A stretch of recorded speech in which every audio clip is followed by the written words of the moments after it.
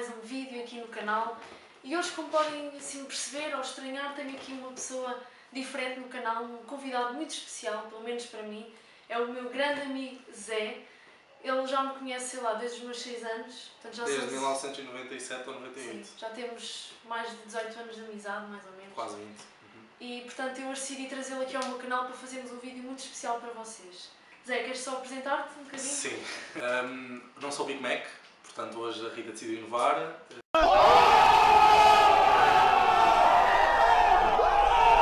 E ela decidiu vir à minha casa para fazer este vídeo, tendo em conta que não nos vemos também muitas vezes, e é uma boa oportunidade para vir fazer um challenge diferente. E, portanto, vai ser um bocadinho à base de um que a Rita já fez, mas ela agora vai explicar. Exato, eu vou explicar então o que é que consiste este challenge. Como vocês sabem, eu gosto imenso de futebol e sei algumas coisas sobre futebol, mas aqui o meu amigo Zé é grande viciado na Eurovisão.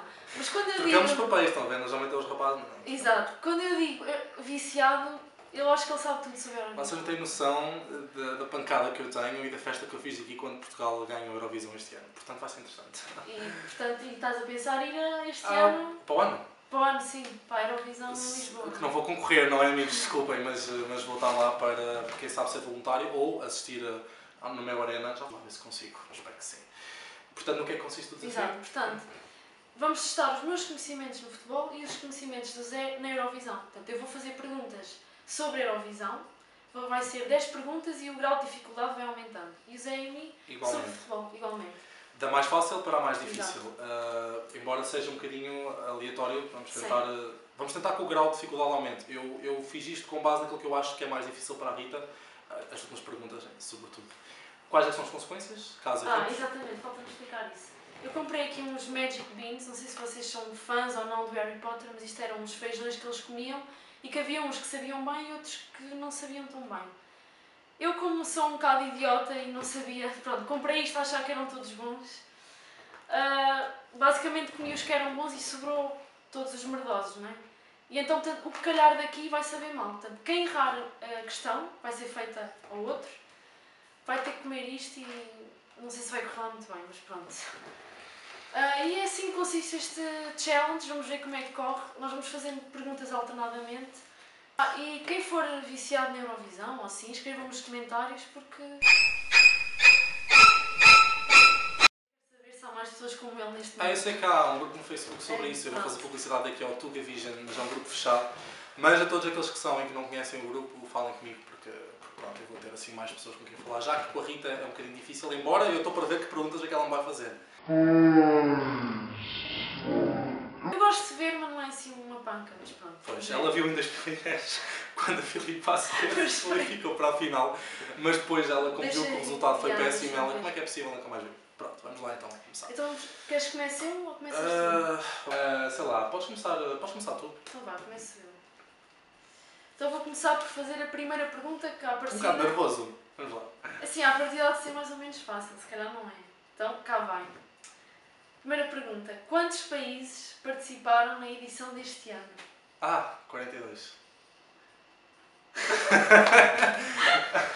Eu tenho aqui outra resposta. Depois dos 43, não é? Não, tenho 36. Isso é totalmente mentira. You suck! Eu não sei onde é que tu vais buscar estes resultados. Awkward. Agora que não podes... Sério? Eu fui à Wikipédia. Nesta edição deste ano. Sim. Foram 42 países. Contando com as meias. Meias e... Sim.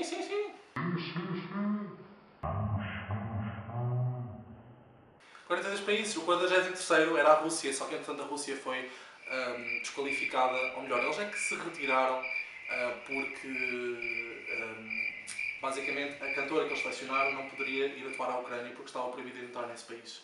Então foi dada a opção à Rússia, foi dada a opção à Rússia de escolher outra candidata ou então de atuar, imagina Rita, via Skype, ou seja, a cantora não ia à Ucrânia mas fazia uma ligação Skype. A Rússia recusou e portanto nesse sentido decidiu sair. E de 43 passámos para 42, portanto eu não sei onde é que foste buscar os 36. Até porque 36 países numa edição da Eurovisão já não se vê há muito tempo. Sério? Bem... Nem a Wikipédia. Vamos deixar passar esta pergunta e eu depois vou pesquisar e ver se é verdade. Portanto, até podias ser tu comer o repousado, mas pronto, vamos então, passar. Pergunta agora tu. Ok. Então, Rita, começando pela mais fácil. Quem ganhou a bola de ouro em 2016? Cristiano Ronaldo. Pronto, eu sabia que ela ia acertar isto. Prepara-te porque é das únicas fáceis que eu tenho aqui na lista. Então vá, próxima, não é? Segunda pergunta. Eu tenho as minhas no telemóvel. Esta vais acertar, até eu sabia esta. Quem ganhou? Que país representou Conchita Wurst? Sei dizer o nome. Wurst. No Festival da Eurovisão em 2014. Áustria. Está certo. Claro. Esta aqui acho que era a mais fácil. Mas pronto. Ok. Segunda pergunta. Qual foi o resultado entre Portugal e Grécia na final do Euro 2004? Perdemos 1-0. Está certo. Infelizmente, ninguém se Eu nem esquece. sei bem que me estou a rir. Foi horrível. Ninguém se mas esquece pronto, desse está tudo bem. momento. Até agora está a correr bem, mas isto é do mais fácil para o mais difícil. Portanto, pensei, então para ver o que é que vai sair daqui. Terceira pergunta. Então vá. País que mais venceu a Eurovisão? Irlanda, 7 vezes. Oh my god, certo. Eu nem te pedia quantas vezes. 1970, 1980, 1987, 1992, 93, 94 e 96. Eu estou mesmo a ver que o Zé não vai errar nenhuma, mas pronto. Está Beijinho no certo. ombro. Ok. Next. Quais foram os dois clubes que subiram para a Primeira Liga Portuguesa em 2017? Portanto, agora, Esta quando é terminou. também. Sim. Olha, vê lá, já está com dúvidas e para mim é a terceira mais fácil. Portanto, se calhar o meu é um bocadinho lixado. Mas... Ok, uma delas eu sei, é o Portimonense. Correto. E falta uma, não é? Deixa-me pensar. Farense? Pé! Clube Desportivo das Aves. Ai, lógico! Portanto, Queres posso escolher? sim, mas... Quer dizer, ou então Tira baralho o ou calhas cartas, e sim. depois vamos ver o que é que é. Tá bom. Ai meu Deus, preciso de um guardanapo aqui perto. Tirei vários, deixa-me cá. Deixa-me cá eliminá-los. Porque o primeiro que me calhou na mão foi este, portanto. Viste a cor? Não, mas qual é que é? É sopa. É isso, não é? É isso? É Sopa, não é? Sopa, então sopa, o que é que isso tem de mal? Não sei, vamos ver. Só só uma sopa estragada. Vamos estar aqui mais perto, é assim um azul clarinho. Deixa cá ver.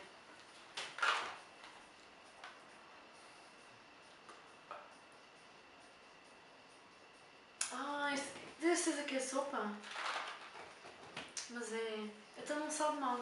Olha, afinal, se Tive fosse. sorte. Se fosse, ok. Achava. Mas se calhar os outros deverão ser, não se preocupe que isto de facto tem aqui coisas que não. Já vai. Ok, então agora Sou eu, não é? és tu para mim. É a quarta. Quarta. Em que ano surgiu o Festival da Eurovisão? 1956. Certo. O festival foi criado para unir os países europeus através da Sério? música depois da devastação criada pela Segunda Guerra Mundial. Vocês aprendem comigo. Atenção. Inicialmente eram 7 países e foi o único ano em que se verificou que cada país levou 2 músicas em vez de levar só uma. Percebes? Portanto, a partir do ano seguinte já foi... E o país que ganhou foi o país que organizou, que foi a Suíça. Pronto, ao menos a Suíça ganhou alguma coisa. Sou eu, não é? Quinta pergunta? Quarta? Ok. Quarta. Vou perder isto.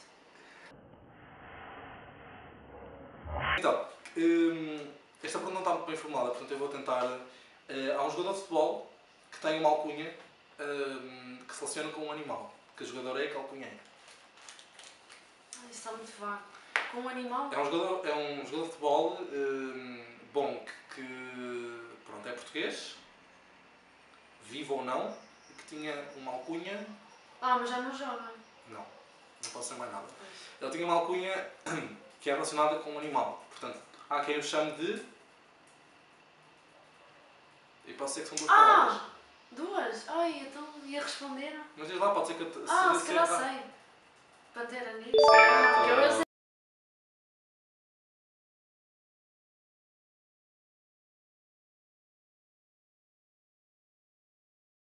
Como eu ia dizer, o ano em que a Suíça ganhou foi o primeiro ano em que houve o Festival da Eurovisão da Canção.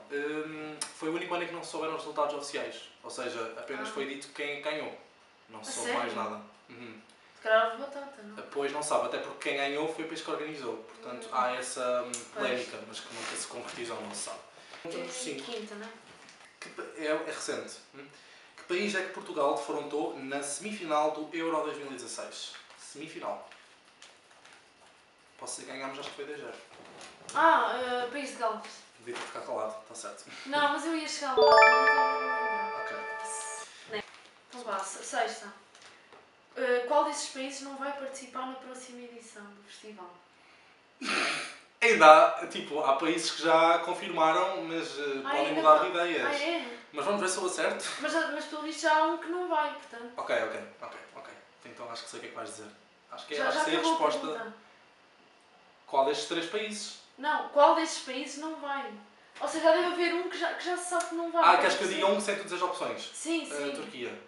Não. Não é? Ok, então mas calma, isso é muito vago, Diz mais uma hipótese. Mas quê? Porque isso é mesmo para fazer comer.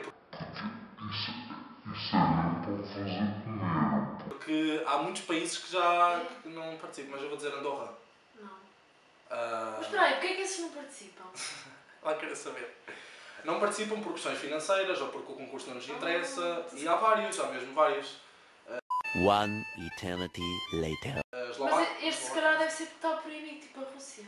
Ou não há nada disso. Mas não me digas, é um país de leste? Não. É um Não país... posso ajudar mais. Pá, se calhar esta pergunta não é das melhores. Mónaco. Não.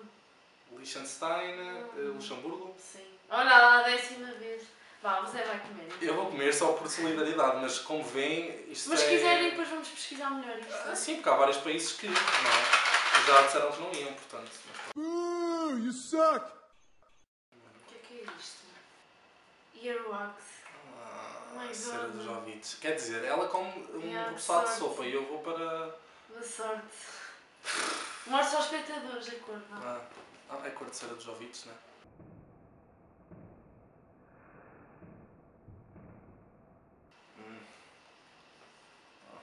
Tens ali água se precisar. Então.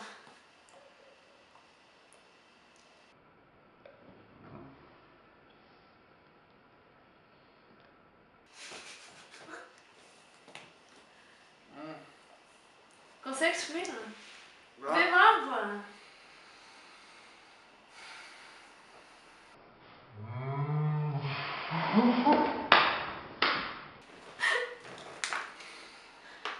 É muito mau. Fala comigo! É mau, sobretudo por eu pensar que isto poderia mesmo ser cera do ouvido. É mau. Ai. É mau. Ok, então sexta pergunta. Força. Eu não devia ter comido isto. Porque não devia. Muito bom. Quem ganhou o Euro 2006? Espera. O Euro não, desculpa, Mundial. Não foi Euro. Ai meu Deus, deixa-me pensar. Foi. Só tens uma opção de resposta. Foi a Alemanha. Pé!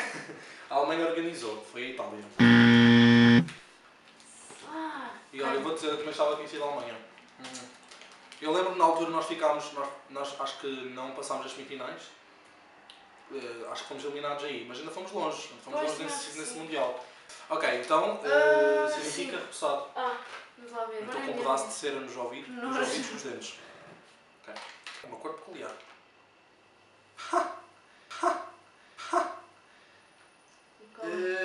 É porque há aqui dois parecidos, mas eu acho que é minhoca de terra. Ai, que nojo. É, não é? Tem as cenitas. Agora vamos ver quem é que se fica a rir.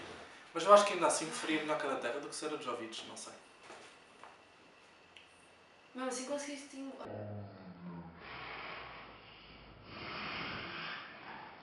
Água, toma. É mau? É. Parece que estás a comer terra. Estás a ver o sabor da terra. Eu já Vou ter que descobri. engolir isto. É horrível. E se tiverem alguma coisa a opinar sobre alguma das perguntas, podem escrever nos comentários. É horrível. Sim. Sétima, não é? Em que ano usava vencer um festival da Eurovisão? Essa pergunta é um bocado difícil. Estás a ser irónico ou verdadeiro? Completamente irónico. Fosca-se!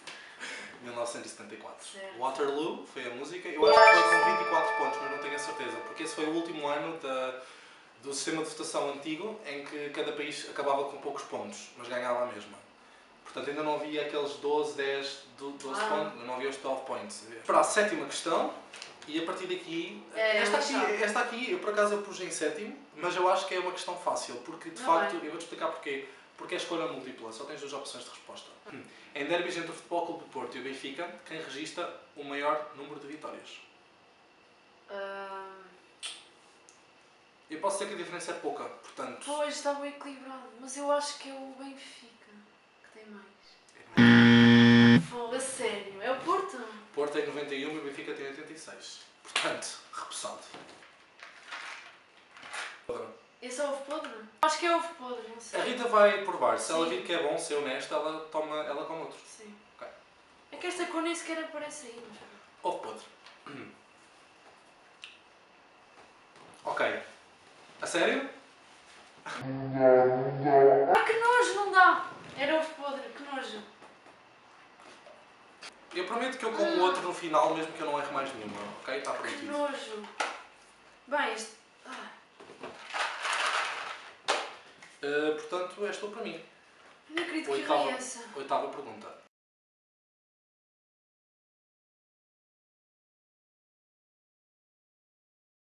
É a Austrália e a partir de 2015 participa sem parar. Sou eu?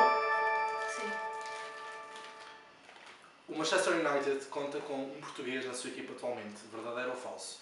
E se sim, qual? Se for verdadeiro, qual? É verdadeiro. Como é que se chama? João Pereira. Boa! Mas essa sei tudo. É um guarda-redes suplente, não é? Sim. Pronto. Nona pergunta. Em que ano Celine Dion venceu o Festival da Eurovisão? Zé está a pensar. 1988. Bom, um ponto de diferença. Não porque eu achava que era, disse 87, 88. Ela ganha com 136 pontos, um ponto, acho que foi 136, um ponto à frente do Reino Unido. Em segundo lugar. Coitados. Rita. Nona, não é? Sim. O clube treina Maradona atualmente. Não sei. Ou pelo menos o país. É na Argentina. Não, não é. Já vais China, comer. não sei. Emirados Árabes Unidos, Ai. o Alfu Jairá. Pronto, é isso. Não sabia mesmo. Força. Rita. O que é isso? Cinzento? É black pepper, é pimenta preta.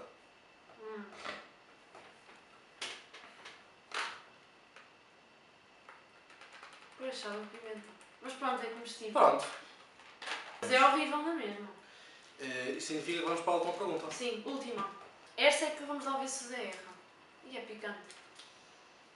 A vencedora mais jovem a vencer um festival da Eurovisão foi a Sandra Kim, da Bélgica, em 1986. Com que idade venceu em 1986? Foda-se! O que é que foi? Disse mais neira. Eu acho que foi com 13 anos.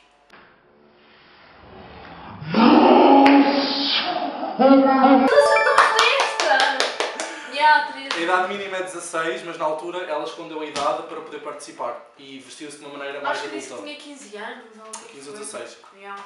Rita, Última então, vou perder. quanto ganhou o salário de Cristiano Ronaldo em 2016? Ano todo. E tu, eu vou-te dar uma margem, podes ter uma margem, porque são milhões, não é? Pois. Sabes que são milhões. Pode ser uma margem de 5 milhões de euros. Vamos fazer tipo parece certo, Fernando Mendes. Tens uma margem de 5 milhões. Então vai, eu vou dizer por ano, não é? 2016? Sim. 13 milhões. Não está na margem? Não, não. 32 milhões de euros. Pois, ricos é assim. Último. Vomitado! Ai, é sério. Eu não vou conseguir comer isto. Não tires, não vomites. Come. Eu comi o meu de cera do ouvido. Até ao fim. Ai meu Deus, ok. Mas posso ir vendo água. Bebe. Isto é horrível. Está visto que eu perdi? Para terminar. O Zé fez a promessa. Para terminar, eu vou comer mais um, mas a Rita escolhe. Para vocês não. verem como é que eu sou. Espero que o vídeo não pare. Dirt? Então sausage, não Vamos sei. ver o que é que o destino me reserva. Salsicha ou sujo? Ah, pá. Oh! Então.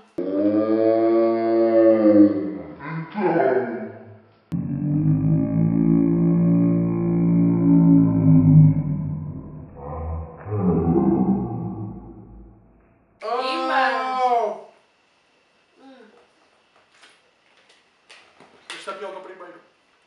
Sério? Podes mandar fora, vá, que eu também mandei um. Deixa-me guardar estes.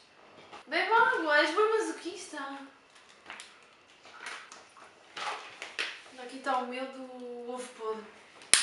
Olha, e pronto, depois do Zé ter morrido e Eu voltado, ainda estou a recuperar-me. acho que era sujo, não era o sabor? Era terrível. Era pior que cera de ouvidos, pensem. Bem pessoal, está visto que o Zé é grande expert na Eurovisão, como eu vos disse. E eu, pronto. Ainda assustou mais do Gosto que de futebol, estava. mas também não sei tanto assim. As minhas perguntas também foram um bocadinho difíceis, as últimas. Algumas, sim. Mas pronto, está visto que eu ganhei. O resultado vai aparecer agora aqui. Oh, aqui por baixo. Sempre gostei de fazer isto. Bem, adiante. Espero que tenham gostado do vídeo. Não vos vou dizer para seguirem o canal do Zé, porque o Zé não tem nenhum Por canal. acaso tenho um canal, é verdade que eu tenho. Pois mas tens, não- pois tens. tenho. Mas é privado, não é? Que eu canto, portanto, mas Sim. os vídeos estão privados. Quem sabe um dia? Bem pessoal, houve aqui um problema técnico com a câmera que estava a usar e agora tive que recorrer ao iPhone para continuarmos aqui o vídeo, para terminarmos, que ainda não fizemos aqui a parte final. Vou passar então a dizer os planos que tenho mais ou menos para o futuro. Como eu estava a dizer, em termos de challenges, ainda não tenho assim nada planeado, mas escrevam nos comentários se tiverem novas ideias, que se eu gostar até posso trazer para o canal. Em relação a gaming, jogos de gaming, quero mesmo muito trazer um jogo de FIFA, vídeos de FIFA para o canal, acho que isso vai acontecer brevemente. E depois é continuar a ver os vídeos dos vlogs que tenho feito dos jogos do Sporting. E um vídeo que vai aparecer muito brevemente vai ser o vlog do vídeo, do Festival Vídeo, em Cascais, no dia 26 e 27 de agosto. Portanto, estejam atentos ao canal, vai ter muitas novidades em breve. Vamos terminar o vídeo? Sim, quero só dizer, portanto, gostem, partilhem, subscrevam, sei lá, falem com os vossos amigos sobre o canal, ou então Partilhem, é muito like, importante. subscribe, share, etc. E da minha parte quero agradecer à Rita por ter feito parte deste vídeo. Espero Obrigada que ela por me teres convide. aparecido. Espero que ela me convide futuramente para outros eventos. Quem sabe ao ar livre, não é? Atividades ao ar livre, futebol, porque eu também gosto de futebol, etc. Portanto, podemos até pensar nisso. Ou depois até outros challenges com perguntas, quem sabe. E agora é a altura de nos despedirmos. Só dizer que o canal tem vindo a crescer, portanto o número de subscritores tem vindo a aumentar. Isso também é graças, claro, ao facto de vocês assistirem aos vídeos e a gostarem. E agora Muito obrigado, pessoal. vou fazer aquilo que a Rita gosta ao se despedir dos final, vídeos. não é? Que acho que vocês já conhecem. E se Os quiserem meus fazer em vídeos- conjunto, não façam. Podem fazer. Os meus vídeos já não são a mesma coisa, assim, a minha despedida. Então bora lá fazer, Zé? Bora, Vamos despedir? Então vá. Só faço isto agora. Peace. Também olhaste? Pronto, já está. Está uma pouquinho aqui. Então vá. Posso começar? Vamos deixar o público decidir. Sabe que o Zé Miguel. Zé Miguel, sim. Eu é que me trato por Zé. mas- Pronto.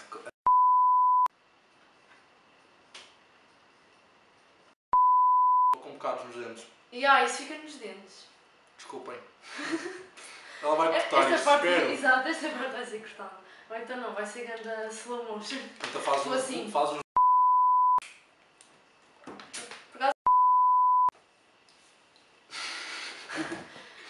O Zé vai agregar. Não, quando tu queres chegar ao pedaço que está preso no dente e não consegues. Pronto, já.